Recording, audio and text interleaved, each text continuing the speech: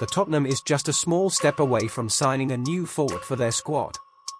The player arrives on a free transfer in this transfer window. Hello, supporter, see who the new signing for the Spurs is.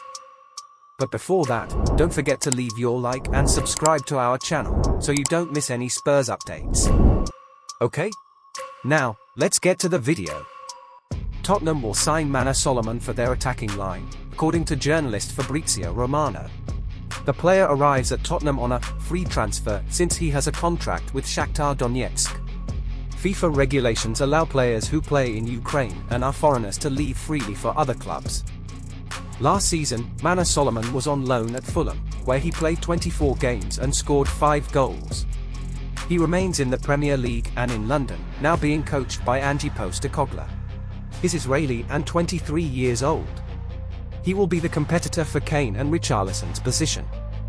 Now, tell me in the comments, what is your opinion about this new signing for Spurs? Comment, as your opinion is very important to us.